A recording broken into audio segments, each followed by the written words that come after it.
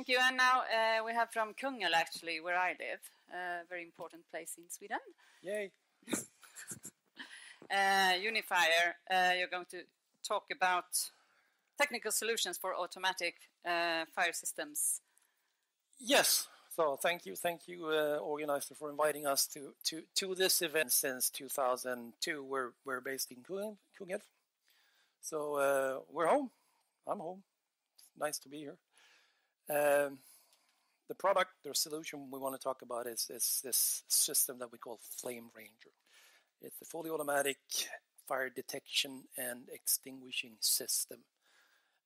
Very interesting in this context because normally you would have fire detection and suppression systems, which means you basically keep the fire under control until you can call the fire brigade or someone can come and do the job and finish the fire off.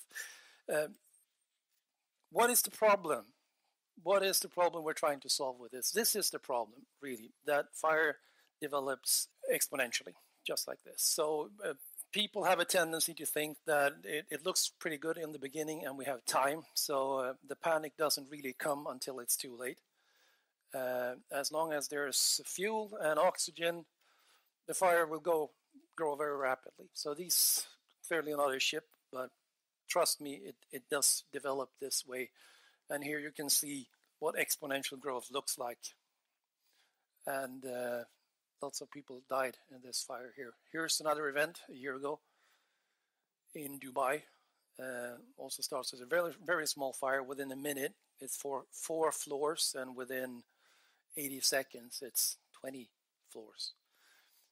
So it's all about this. We need very fast detection, and we need very fast extinguishing. The faster we can detect, the better our chance is to keep something that starts as an incident to actually stay an incident, not grow totally out of control. We started developing this in 2009, 2010 already, and we dropped a video on YouTube in 2010. Then 3 years ago, we got an email from the U.S. Navy who had a problem, and their problem looked like this. I'll show you a very, very short video. Just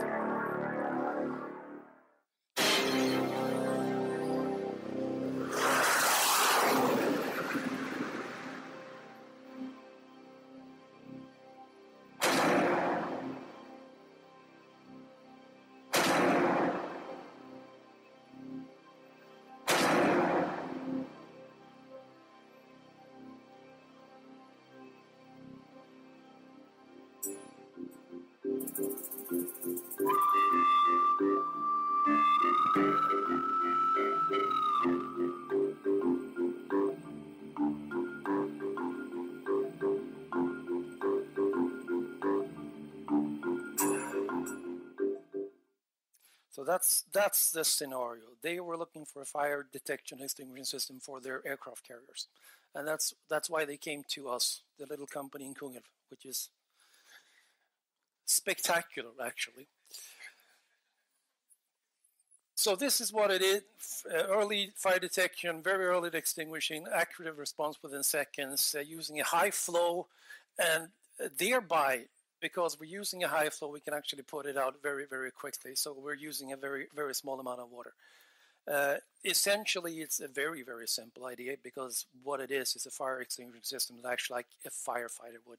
You aim the water onto the flames rather than spraying the whole neighborhood as these systems would do. So this is also then the animation of what the system does. There's two detectors. And now there's a fire. First it picks this up and puts the system in a pre-alarm mode, so that now it's in a ready mode. The second detector is down the system, but now we actually do have a fire. So now it aims, it opens the valves, and it's a dynamic system that actually follows the flame around. So if the flame moves, the system moves with the flame. And equally important then is when the fire is out, the system also closes the valve. And that's a very important part of this.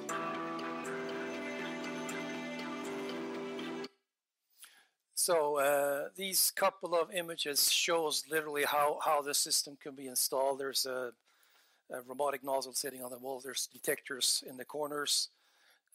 This again is the environment, the scenario that the U.S. Navy came to us with, and there's all kinds of things standing around. And their response today is literally manual firefighting to this. So what we'd like to do is, when this flame incident, then the system will pick that up immediately, aims, dumps a lot of water on it, puts it out, and this that starts as an incident then stays an incident. What they want to get away from, and which is really a problem in the world right now, is that the fire suppression systems, they don't turn themselves off. So then you have situations like this, or like this, and this is happening all the time because their response to a fire this size, which is basically, imagine a waste bin on fire. The only response they have to that is dumping thousands and thousands of gallons on foam. Something much closer to home is this one, which happened here next door. This is a Swedish television house. They had a fire in their pantry, and this is what's on the news the day after. We could control the fire, but we couldn't turn off the sprinkler system. And that's what's happening. So then the cure is much worse than the disease, really. Their solution is becoming a much, much, much bigger problem than the initial fire. So again, this is the idea of the system. Very quick detection, and therefore we're using very little water because we're putting out early. So there's no real use for these massive amounts of water that usually sprinkler systems are using. 2015, we went 3 times to Mobile, Alabama, and did tests on this. It's the U.S. Navy's test vessel. Scenario looked like this. This apparently is very similar to their cargo base, and this is supposed to be very similar to the actual scenario that the U.S. Navy are trying to address. So 2 detectors, 1 robotic nozzles. 10 seconds.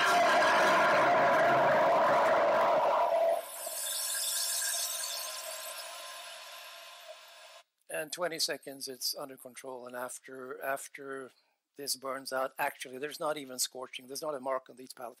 And that's what we want. We want this. We want very early detection. We want very efficient extinguishing. We don't want this incident to go beyond being an incident. We want it to be not exciting, not dramatic.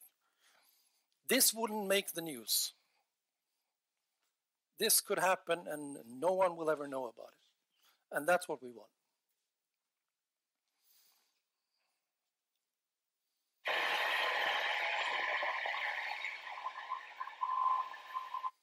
Second test, pre-burn time, because of course they wanted to know what the system worked with a bigger fire.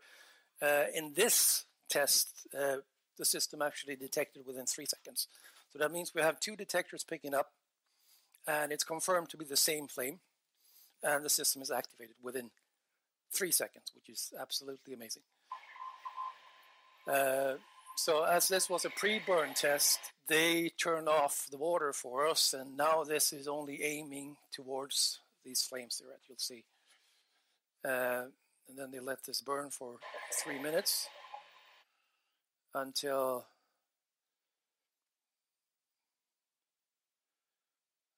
the water is released.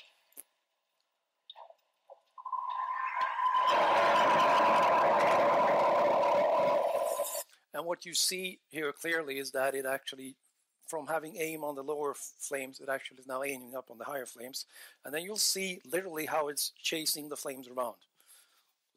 The minute the water cloud actually hits the flames, then that target disappears. And 10 times a second it recalculates and it will find a new target. So the second it actually hits the flame, then that target disappears essentially. So that's what you see happening right here now.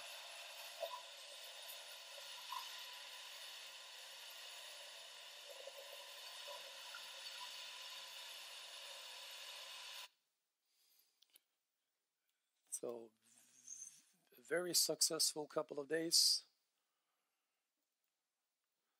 This whole report is on our website, automaticfirefighting.com, if you want to read all about it. What's really interesting is this one here, fully automatic, less than 25 gallons, so less than 100 liters. I think I can cut it there, actually. Yes. So Perfect. there's more to talk about, but if you want to know more, please come and talk to me. Thank you. And this is fully autonomous? It's fully autonomous. There's a web server in the system, so there is the ability to network the system, and the system will communicate with you or your system, but you don't actually need the network for the system to operate. So each cell is a standalone system that works on its own, completely autonomous in the true sense of the word, really. Thank you. Thank you. Yes. Thank you.